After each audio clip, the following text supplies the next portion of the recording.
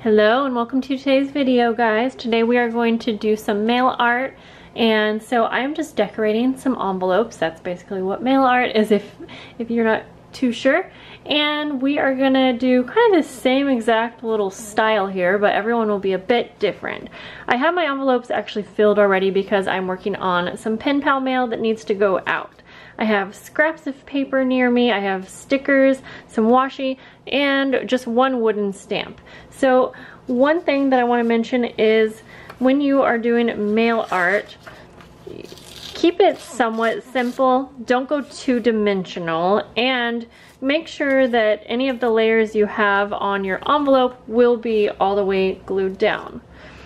I don't do mail art too often, but when I have in the past, I don't typically seal it or put it in another package. I haven't had any issues with it. If you are worried, or if you end up noticing that maybe some of the layers are kind of like getting peeled up or anything like that, you may want to go ahead and slip this into like a little clear bag. I'll show you what I mean in just a minute. Or you could also take packaging tape and just do one big tape over, which I'll also show you.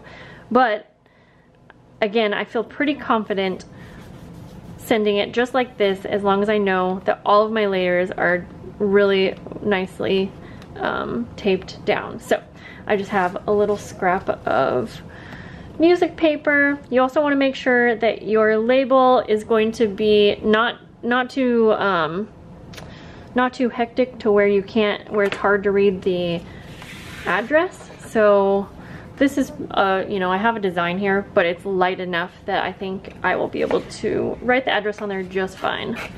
I'll do just a little bit of layering here, but again, I'm not going to do too much.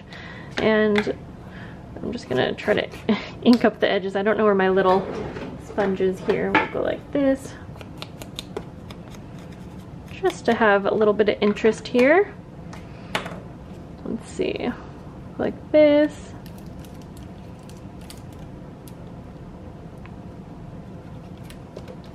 And so definitely make sure that you're using a strong glue, especially if you don't plan to seal yours. Okay, and let's see, I think I'll go ahead and I'll glue my little label down first, and then I'll add a couple more little things. And then of course, if you're going to use something like washi tape, you guys probably know from experience, washi tape is not exactly the strongest tape. So let's see, actually I kind of want this edge to go up like that. So we're going to use some glue on the washi tape that I use as well. You really want to make sure. Now a lot of the flat mail goes through like a roller from what I've heard, and it goes in between like two, I don't know, like it goes like in between there. So if you do have any little papers that can get caught, they can get torn a bit. And so I'm just going to assess after I have this all together if I do in fact need to seal mine or put some packaging tape over it. And so I can show you both of those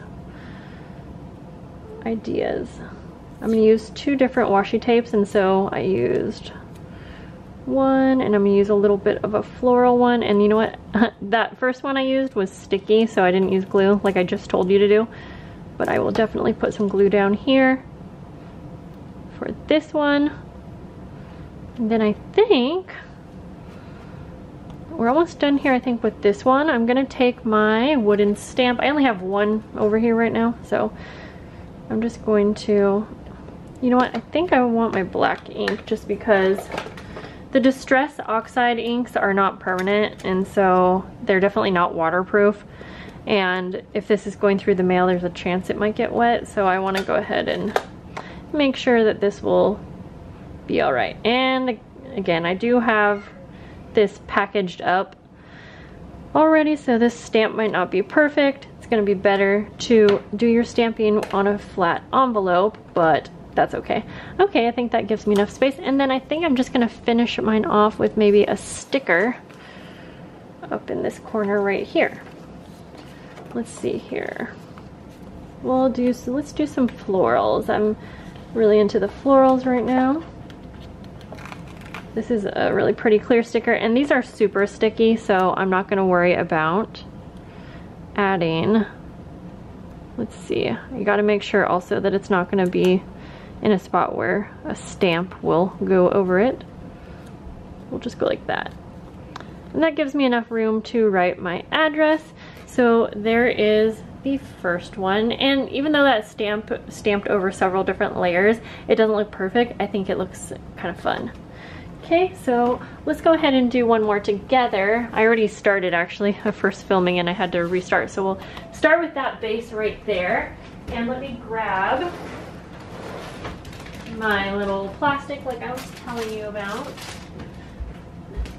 so that I can use that when we're all done. Okay, so I have music paper, and for this one, let's see, I think I'm just gonna rip. I'm gonna use this paper for my label for writing my address. Now again, this one does have a bit of a design, but it is super light, so using my dark Sharpie, I will be just fine with that design, and it's not gonna be too much going on where the mailman can't read the address or anything. Let's see, I might just use some more of these florals actually. This sticker book I'm using is a Happy Planner Botanicals, and it has some really great stickers in here. Okay, I think I'm gonna use this one actually behind, so it will get a bit lost, but that's okay. I'm gonna ink up the edges here. I feel like you don't really have to do too much on envelopes, just to make it a little bit more special. You can always add stickers and things to the back of it too, but I think I'm just going to stick with my one little decorated area and really make sure that that glue is going to go to the edges, because that's where it's going to lift up. Okay, so I think even though we're covering the sticker a little bit, I kind of like how it's peeking out. Okay, let's see, I'm not going to do the stamp for this one. I have these rub-ons, and let's go ahead and do one of the butterflies. These are fun, and these are really great, the rub-ons, because they are not dimensional like at all. Like once they're on your paper, they're like almost melted into the paper, I guess you could say. So this will be perfect for mail art. And I think, whoops, I almost dropped it. We'll put this just kind of like that, make sure I'm giving myself enough room. And then I have my little awl here, and I'm just gonna make sure to rub that all the way on. These ones I got from the Dollar Tree, and they are a little bit more tricky. I do find you have to really make sure to rub them on much better. And I probably should, maybe I could use the back of this. Maybe that would actually work better. So it could be user error. I wouldn't be surprised. My little one's having fun hanging with Dad right now, so you might hear her. Okay, that worked good. Here we go. Okay, I'm really liking this one. Now I'm going to use a little bit of washi tape again. And let's see if I can get some. Here we go. It's so hard to find the edge of the washi tape sometimes, but got it. Okay.